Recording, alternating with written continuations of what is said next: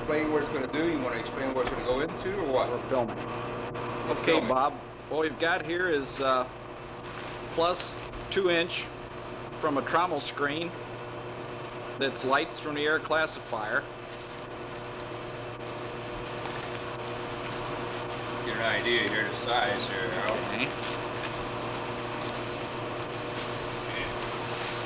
That's it. Just dig through it like you're doing. Yeah, some wood, plastics, paper.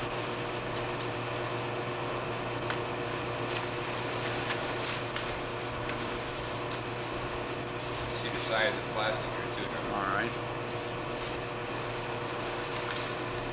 Mix of. Yes, sir. This is their mixer. We have the lights and the heavies. You can see the heavies here. All right. This is the minus 2 2¼ inch trommel heavies, and we blended it 50/50 by weight. There's your lights again. You can see. And the reason we blended is we feel that the heavies may be a little sticky to get through the mill, and we're going to try and process them and make them blend in with the garbage. Might be compostable better that way. Okay, the raw heavies that are unblended. You can see the And, glass, Harold. Some glass here. Yeah, there's a little bit of everything in Yes, there. there is. You can see different type of material. Plastics, glass. Plastic again here. Yeah, some metal.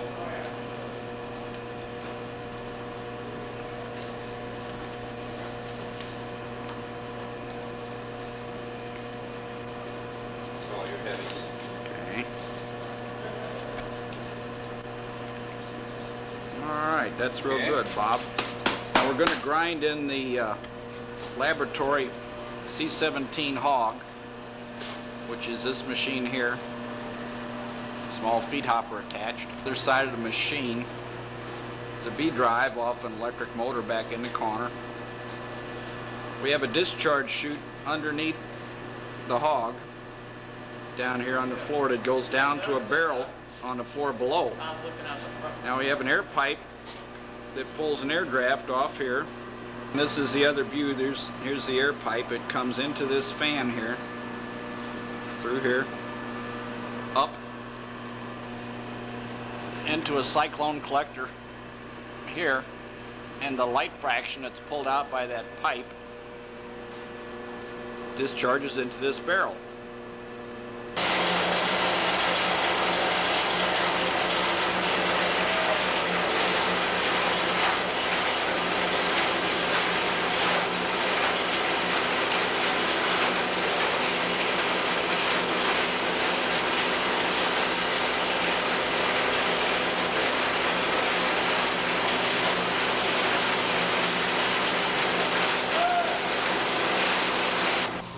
Down chute from the mill above. It comes down and it lands in this bucket.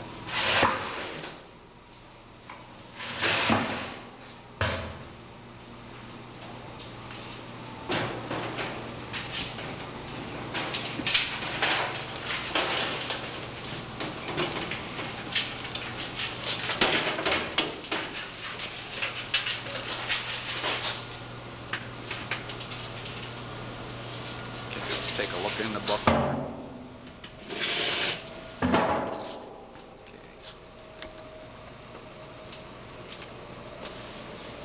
It shredded it up, didn't it?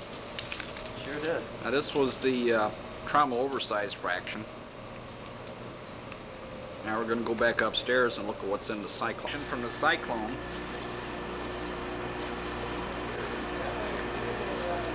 and you can see that it's a lot finer, which is to be expected. Now we'll blend these back together later, but we're going to sieve them separately just for test purposes.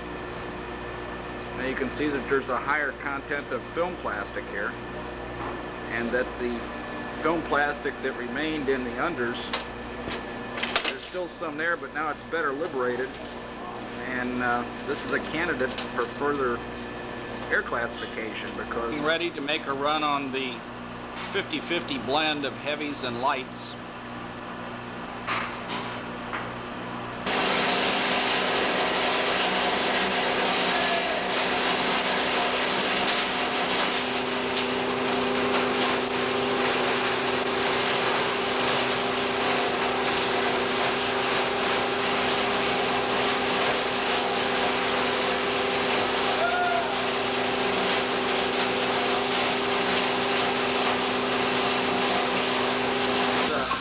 microphone traction here.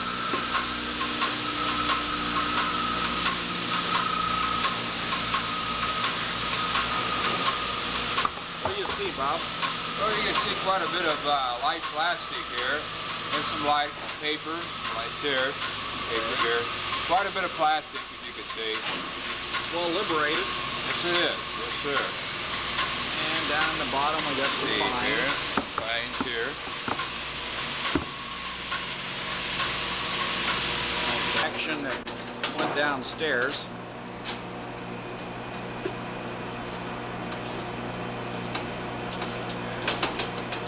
Went through pretty well, didn't it?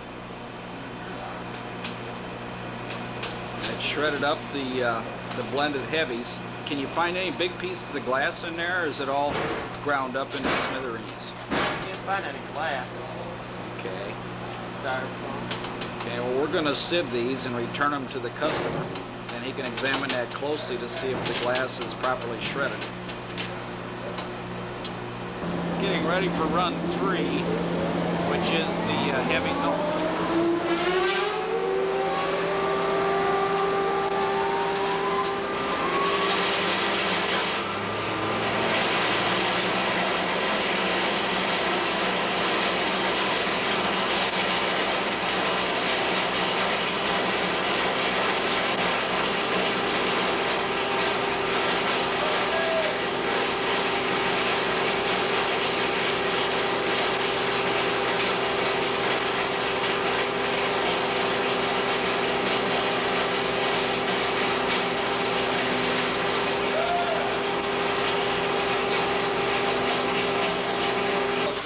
Lights this time from the heavies.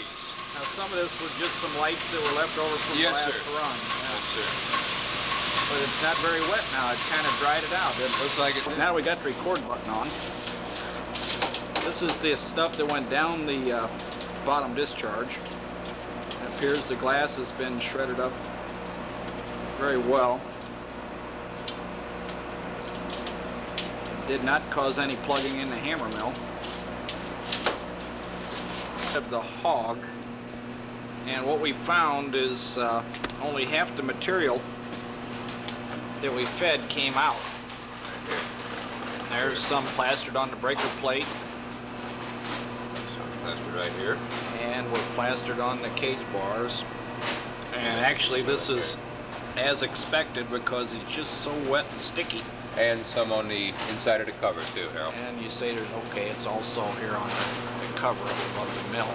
Now this is, once again, I mentioned as I kind of expected would happen, which is why on run 2 we blended it half and half with the refuse so it would even out the moisture content and process better. But we're still going to return the samples we did get out to the customer just for examination.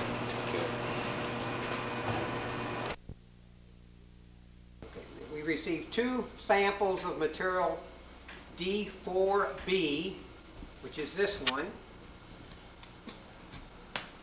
The other sample we received was F10B, which is over there, And these materials have been screened. screened as received. We then blended the 2 samples together per instructions, which is then this screened typical feed material shown here. What sizes do we have here? These are basically, Plus 1.5, this is plus 1.5, plus 1, Uh-huh. plus 3/4, plus a half, plus a quarter. and then minus a quarter. Okay. And this is a pile over here that was produced. That's the product. And what do we have here? There's plus 1 inch, plus 3/4, plus half, plus 3/8, plus a quarter, and minus a quarter. And then the pan is Through 70 mesh. 6 mesh through 70 mesh. It represents how much of the total?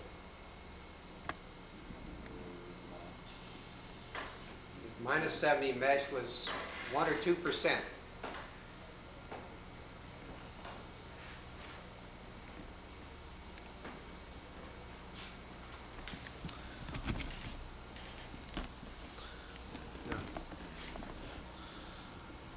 Okay.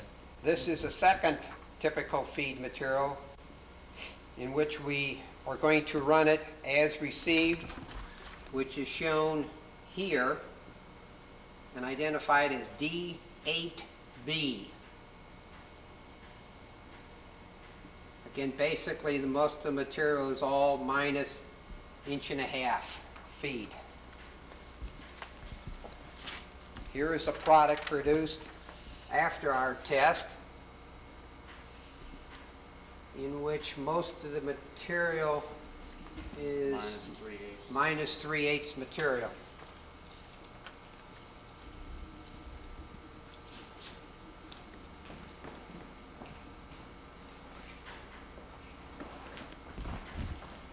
All right. Tests were conducted in a number 215 reversible impactor, V-belt drive at a driven speed of approximately 1200 RPM with a breaker plate setting of about 1/4 inch clearance. The machine is reversible, fed in the center, which means the machine can run in either direction, producing the identical product. Gravity discharge through the floor to the bottom, and a dust pickup shown on the other side of the machine for dust control.